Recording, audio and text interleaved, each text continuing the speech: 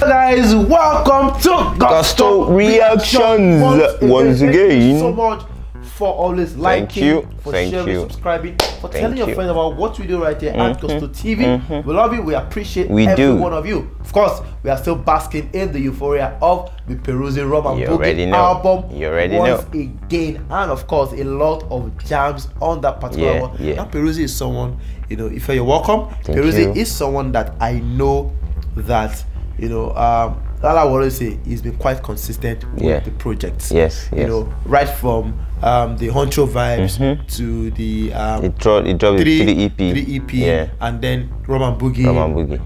And of course, everyone has been saying, why exactly was Mayorkun missing from that particular album? I asked the same question. Why do you think it was missing? I don't know. I think the relationship between Peruzzi and Mayorkun is not as, they are cool, but then musically they are just like in the same label. I think they see themselves, I don't know, based on what I've noticed, they see themselves as competition. So one person is trying to do better than the other, but then on songs that DMW songs that they are, that's like the only time they've gotten a feature, like they've gotten featured on a song. But then Mayorkun featuring Peruzzi or a Peruzzi featuring Mayorkun, it has never happened. Because Mayorkun is seen as the superstar of the label. Featured Peruzzi on Red-Handed or something. Or Red-Handed. Mayorkun, Dremo. Yeah, that's what I'm saying. That it is a DM. It is not Mayorkun and Peruzzi alone, or Peruzzi and Mayorkun alone on the song. It has always been a multiple collaboration of different artists. So Mayorkun is seen as the superstar of DMW, and then Peruzzi said no one agree. Say himself, it be the Honcho Vibes, like the king of vibes of DMW. So I think that's why like they've not really come together on the song, but I hope that they have a song together. Okay, anyways, let's go to Mayorkun. Mayorkun of course dropped his first album, The Mayor of Lagos. Even before Peruzzi, you know, dropped his own Honcho Vibes album. But right now, Peruzzi has dropped Honcho Vibes. He's dropped 3 EP. He's dropped Artwork, the EP as well. He's also dropped Rum and Boogie, 4 major projects, and of course Mayorkun has only dropped 1 project, which is the Mayor of Lagos. Everyone has been waiting for Mayorkun. 2019 they waited, 2020 they waited, this is 2021. 3 years after, fans are still waiting for that second Mayorkun studio album. But of course, is it really forthcoming? What's holding it back? I don't know. Mayorkun is one person that always, all the time, is recording. If you check his Snapchat, if you check his IG story, if you check his fan page on Instagram, he's always posting videos of Mayorkun and Fresh, Mayorkun and other DMW producer, Kidomina, recording in the studio. So I feel that he has enough songs to make an album. What's holding him back? To make 2 or 3 albums.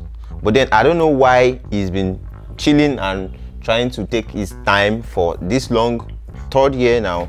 And then there's not been any album from him. I don't know. I don't really know what. Do you think he wants to drop this album on his own label? That's why it's holding back. You think he wants to leave DMW before he drops the album? I don't think he wants to leave. Even if you want to leave DMW, you'd have to likely drop an album before he leaves. That would be like the parting gift for the label, just like Tenny on Wonderland. Because after the album now, she'll likely leave Dr. Dollar. So most likely, if he was going to drop an album, it would be a pattern like, okay, oh, this is my final project for DMW. Henceforth, I'm going to be on my own. Same way Joe Boy did for his album. Do you think Mayorkun has actually prioritized collaborations over his own album? I mean, which is important to him? Because he seems to be doing a lot of collaborations and he's not focused on his album. Well, I think Mayorkun has prioritized making money.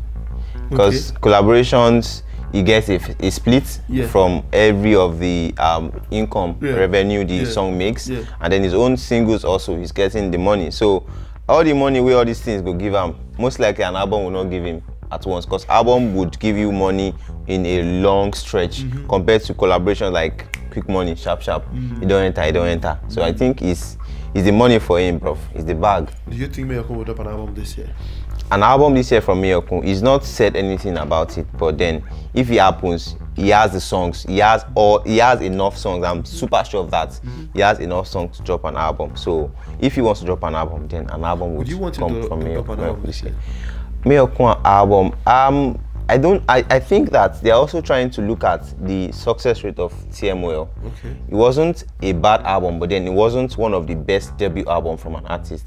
So most likely Mayorkun is they are looking at him that not to be an album person, so they want to probably do more of singles and collaborations for him than albums. But then if he's definitely drop an album, his growth over the past years after TMOL has been immense, so he definitely wouldn't flop on any other album he drops. Okay, anyways guys, that's all about it today on Gusto Reactions. Mayor of Lagos, Mayorkun himself. What exactly is holding Mayorkun back from dropping that second album? Songs, as it prioritize collaborations over an album, or is waiting to leave DMW, Davido, before he drops his second major album? Why is Peruzzi actually the ones dropping projects and Mayorkun is just dropping collaboration? What exactly is it with the Mayor of Lagos, TMOL? Gigi. This one, no be a Gigi. No. Let's have your thoughts on that one as we round up for today. Thank you so much